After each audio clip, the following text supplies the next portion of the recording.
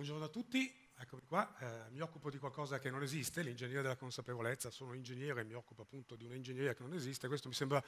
un validissimo motivo per parlarne qui con voi a TED. L'ingegneria della consapevolezza è un argomento, una disciplina, anzi diciamo che è una multidisciplina che sta all'incrocio preciso, perfetto, oserei dire armonico, tra la medicina, le nuove tecnologie e il design. Perché questa è, diciamo così, sono gli strumenti che noi abbiamo per rendere migliore la qualità della nostra vita, intesa in un senso più ampio del termine. E l'obiettivo dell'ingegneria della consapevolezza è di disegnare, creare e rilasciare nell'ambiente reale dei sistemi, o meglio degli ecosistemi, che favoriscano l'esercizio del libero arbitrio attraverso la consapevolezza individuale, per fare in modo che i comportamenti individuali e collettivi possano volgere verso dimensioni di maggiore salute individuale e collettiva, di maggiore sostenibilità dal punto di vista ambientale e anche di maggiore responsabilità di tipo sociale. Il nostro laboratorio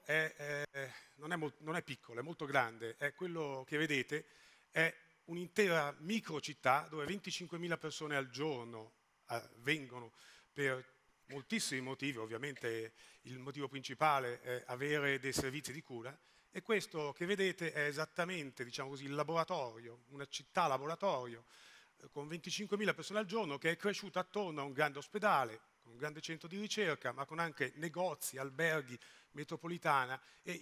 ovviamente si mangia, c'è il catering, ci sono le mense. Tutta questa, diciamo così, questo ecosistema è il laboratorio di questa ingegneria della consapevolezza. Ci sono 3 linee di ricerca che il mio gruppo ottiene, diciamo così,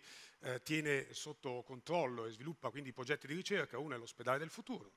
il secondo è la vita del futuro, in quest'ottica di favorire stili di vita molto più sostenibili dal punto di vista individuale e collettivo. Il terzo è la città del futuro, perché noi non possiamo permetterci di avere dei sistemi per la persona che non siano coerenti con l'ecosistema nel quale la persona vive. Quindi queste 3 linee di ricerca non possono essere distinte, devono essere per forza organiche l'una con l'altra e sono l'oggetto delle nostre attività di ricerca.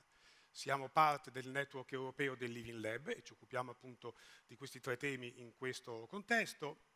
E la parola salute a cui faccio riferimento non è una mia definizione personale, una mia aspirazione, un mio punto di vista. La nostra missione è quella di realizzare la visione dell'Organizzazione Mondiale della Sanità, ovvero della salute, che quando è stata fondata ha definito la salute non come semplicemente l'assenza di una malattia o la cura di una malattia, ma uno stato di benessere fisico, psichico e sociale. Questa è la dimensione olistica della salute.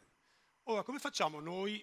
singoli individui, all'interno del mondo che conosciamo, al supermarket, nella vita quotidiana, in cucina, correndo a portare i figli a scuola, i bambini stessi a scuola o nel pomeriggio quando studiano, tutti noi stessi sul luogo di lavoro, come facciamo noi a organizzarci al meglio per garantire che il nostro libero arbitrio, che la nostra consapevolezza sia massimizzata? Ci arrangiamo. Abbiamo tanti servizi, dobbiamo passare come delle api da un servizio all'altro, ma ogni volta che ci muoviamo all'interno di questo servizio siamo nessuno che si muove all'interno, o meglio, uno di una massa che si muove all'interno di un servizio che è stato disegnato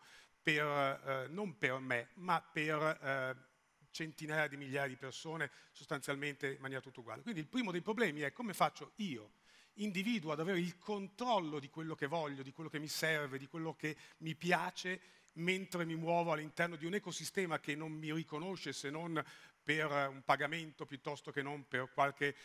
funzione molto specifica. Per fare questo noi abbiamo sviluppato un concetto che appunto è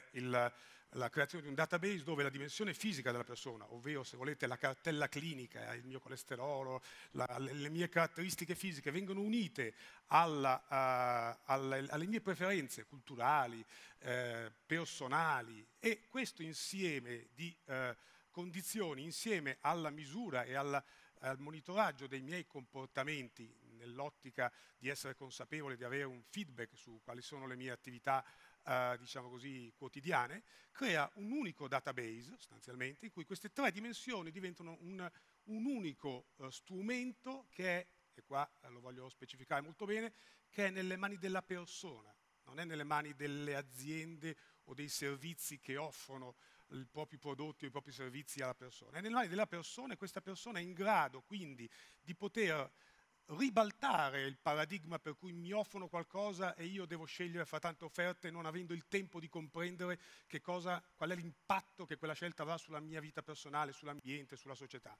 Questo è il nostro modello di sviluppo dell'ingegneria della consapevolezza, che come vedete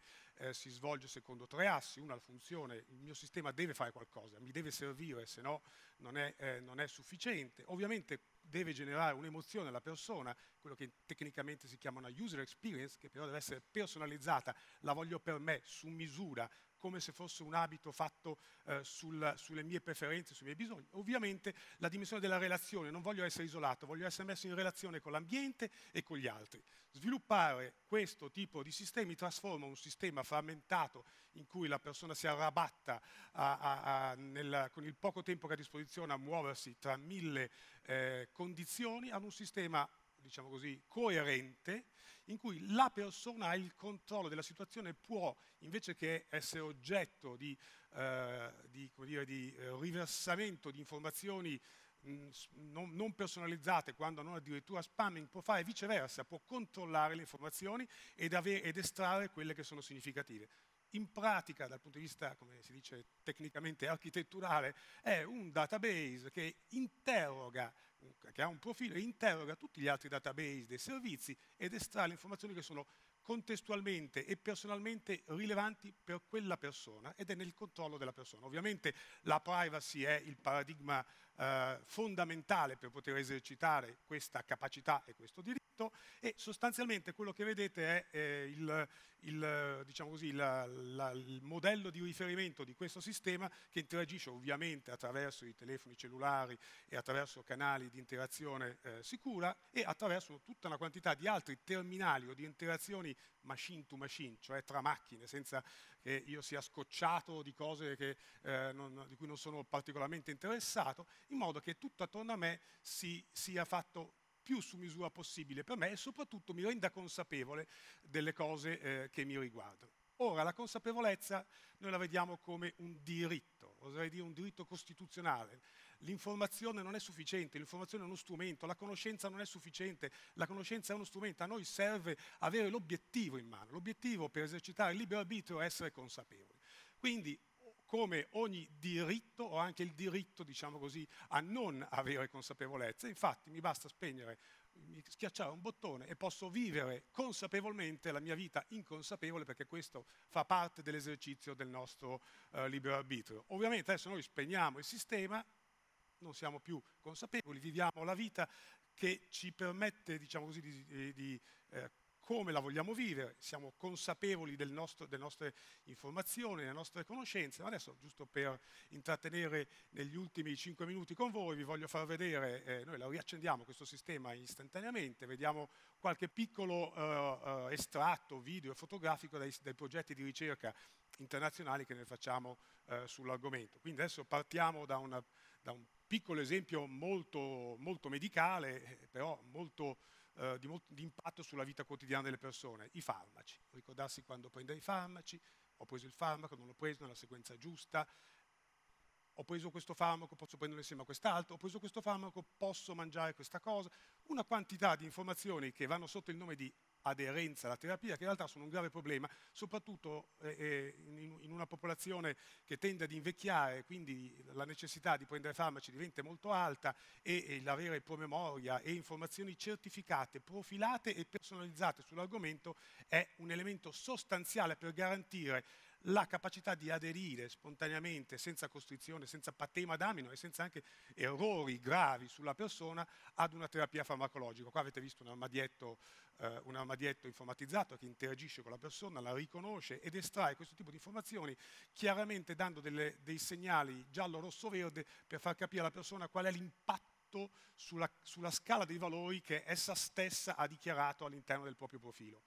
Qua vediamo gli altri tre, diciamo così, le altre 3 linee di ricerca su cui noi siamo attivi, sostanzialmente la educazione, l'attività fisica e la nutrizione. Vediamo alcuni esempi di interazione al supermarket, tutte attività che in progetti di ricerca pilota abbiamo eseguito all'interno della città che vi ho prima dimostrato, con queste informazioni che vengono personalizzate nel momento dell'acquisto. Questo è un progetto di vending machine che sono trasformati in giganteschi iPad, quindi non interagisco col telefonino, interagisco come con un gigantesco iPad e ho questi servizi personalizzati. Qua queste vending machine sono da più di un anno attive nella zona commerciale del San Raffaele. Qua vedete alcuni elementi, diciamo così, di funzione, non voglio, diciamo così, dettagliare questa attività, voglio solo far vedere le cose che si muovono per darvi il senso ingegneristico di queste cose. È una teoria che diventa pratica ed è una pratica che entra nella vita quotidiana attraverso un laboratorio che è una città intelligente su scala ridotta, ma che interagisce con le persone nella quotidianità. Ovviamente questo paradigma noi lo stiamo reimpostando, visto che ha funzionato, oserei dire, molto bene, lo stiamo reimpostando per il luogo di lavoro, per il retail del futuro, come si dice, e soprattutto per le scuole. Per le scuole, dopo vedete alcuni argomenti che riguardano, diciamo così, il ruolo del bambino e delle scuole nella società. Abbiamo fatto tutta una linea di progetti, un'intera piattaforma, questa in particolare è la più importante che abbiamo, si chiama Feed for Good, per favorire un approccio educativo e di miglioramento degli skill nel cucinare, nel vivere la vita quotidiana, perché questi sono aspetti motivanti anche per scegliere stili di vita alimentari più salutari. Abbiamo fatto la stessa cosa per promuovere l'attività fisica, qua vedete molte apps piuttosto che non sensori che sono integrati in questo gigantesco sistema di appropriazione dei propri dati dell'individuo in modo da poterli utilizzare in maniera coerente. Qua ci sono alcune fotografie del sistema funzionante. Adesso spendo gli ultimi 3 minuti che mi rimangono per parlare dei bambini, che sono sostanzialmente i più grandi innovatori che la società ha a disposizione. Qua vedete molti videogiochi, sistemi di edutainment che noi abbiamo realizzato, ve ne faccio vedere alcuni in movimento. Questo è un robot che aiuta gli insegnanti a scuola, i medici in ospedale a gestire l'interazione col bambino, favorendo, diciamo così, la dimensione educativa nei confronti del bambino, perché potete immaginarvi un insegnante e un medico che sono associati, hanno come aiutante un attore così fantastico come un piccolo robotino umanoide che interagisce contestualmente e aiuta